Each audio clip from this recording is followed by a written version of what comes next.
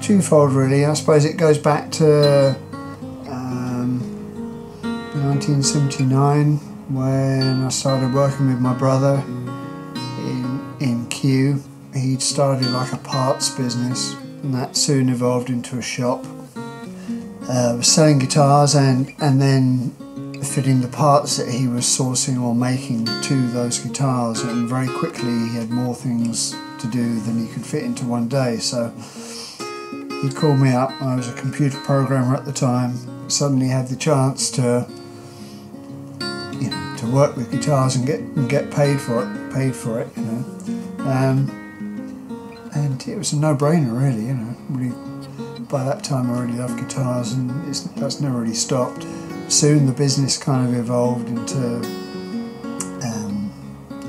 I guess, me being responsible for the fixing stuff and him being responsible for making all the rest of it work, getting the parts in, and that business kind of grew and grew, and then in the way of these things, he kind of had enough of it by 2000 and decided to get out in about 2003.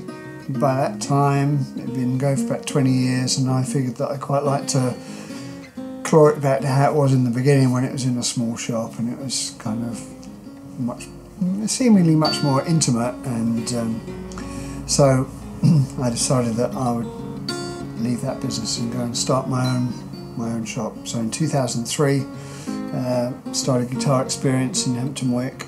Yeah, I think it's the repair thing that I really love doing. I always, never really treat it like a job. It's always, you're able to go and happily get paid for indulging in your hobby, which is good. I think the key thing is with, I guess, more or less any stringed instrument, if you just literally, you can strum across the strings, don't even have to play a chord, and just listen to it. If it sounds pleasing, it sounds kind of full-bodied, and doesn't sound strangled, doesn't make any nasty noises that you wouldn't want to hear, then that's the start point. I don't think you don't pass go until you get to that point. After that, you can consider a whole load of other things, but I think the initial thing is it's got to sound good acoustically, just with instantly. I think that's what you're looking for, and I suppose if you're buying an old guitar, you need to think why you're buying it. Are you buying it as an investment, or are you buying it because you think an old guitar is going to be better and you're going to play it? Because as an investment, you need to make sure that what they call provenance is good, so that you know as much as you can the history of it, that the condition is good, and that the originality, the parts of the guitar are still either all there or mostly there. An example, if you like, is I've got a 1962 Stratocaster, and on that, if you look at the bridge saddles and you look at the bridge plate, and look for wear on the saddles, and look for where the mounting screws pass through the plate into the body, it's hardly any. The metal was so hard and of such a good quality. It's not absolutely as good as it was then, but it's not far off. Whereas now, if you look at good stuff, we do the Callahan stuff, and he makes really good replicas of a variety of Strat and Tele bridges, and has kind of twists on them. And his Tunematic bridges are really good because they're really, really well made, much better than the stuff that other people are turning out. String winder is a really simple one, but that saves us loads of time because of the number of sets of strings we have to change. It sounds a bit of a cop-out answer in a way, but I think that's the thing that loads of people don't have. And to kind of expand upon it a bit, really, I think what we often have is guys who will be saying about, oh, my guitar doesn't stay in tune, blah blah blah. You know, there must be something wrong with it. Well, yeah, sometimes there are things wrong with it. The hardware can wear, and that can cause problems. Well, when you start to kind of engage and dig a little bit deeper, well, how often do you play? Well, you know, I play probably, I don't know, 4 hours a day, and you know, 7 days a week, and at the weekend I maybe play 6 hours, you know, whatever. And well, how often do you change the strings? Well, I change them about once a month, you know. Well, if you do that, then yeah, they're definitely gonna break, basically. If you play that often now, you can consider using the coated strings because they will last longer, particularly if you have a problem with sweat and stuff like that.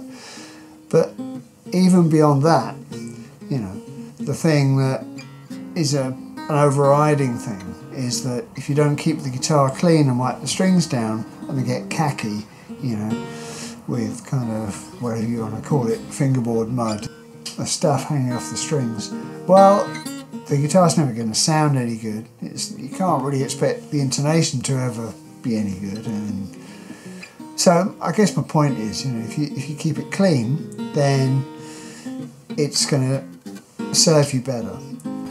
The nut on the jack gets loose. People do it up by hand, finger tight. And what that does, yeah, okay, probably the first time, second time, maybe it works okay. But the third time, all you're doing really is as you're twisting it on by hand, yeah, you're twisting the nut probably on a bit, but you're also twisting it internally, and eventually you just twist the wire off it. You know. So all these things, little things, just keeping an eye on what's going on, particularly if you play a lot, you know. And I guess even if you don't, just make sure after a gig, after you play, just wipe the guitar down. And if you do all that, then you rule out those simple things in terms of if a problem ever arises. The guy who probably came in the most, you know, in terms of being a named guitar player was Gary Moore. You know, he would come in quite a lot and play and astound people, I guess. But probably the funniest thing, and in a way the most memorable for a couple of reasons, was probably not long after we'd opened, we got contacted by Phil Taylor, who works for David Gilmour, and he put in touch with us the chap who is producing a record for Ringo Starr, and gave us kind of a shopping list of stuff that we wanted, which was mainly amps, a couple of pedals, but mainly amps, including a couple of Vox amps. And once we got the shopping list and said, okay, yeah, we can do this, you know, we can do most of the stuff. And then by this time we were dealing with the producer, and he said, okay, well, that's fine. He said, okay, well, I'll come in, you know, I'll come in at the weekend and just check out some of the stuff, and then arrange for it to get, you can either bring it down or deliver it down to, you know, the studio. So we said, yeah, fine, okay. So it was just I think it was summertime, pretty sure it was spring or summertime. Anyway, about 2:30, 3 in the afternoon, in comes this American guy, multicoloured beard. Turns out it's Ringo's producer. Then shortly after that, Ringo comes in the shop. So at this point, there are probably, I don't know, there's probably 2 different groups of people in the shop, and they all kind of, you know, double take when they realise that you know, it's a Beatles kind of thing. And kind of I kind of speak with the producer and speak a bit with Ringo. And Ringo is fantastic because he actually spoke to a couple of the guys in the shop. You know, he said to one of the guys, "Oh, you know, you guys in a band?" And they said, "Oh yeah." And he said, "Yeah, we do a Beatles song." And he said, "Oh, which one's that?" And he said, "Oh, it's Taxman." And Ringo said, well, I hope you get the drum beat right, because loads of people get it wrong. And he kind of, you know, showed them what the drum pattern would be, and they were so chuffed. It was really good, you know. You wouldn't have imagined it would, you know, it would have been such an engaging and pleasant experience, but he was really good with them. So that kind of sticks in my mind. So not really a guitar player, if you like, but a Beatle, which is pretty cool. I guess, you know, and we sold 2 Vox amps to a Beatle. That's pretty cool.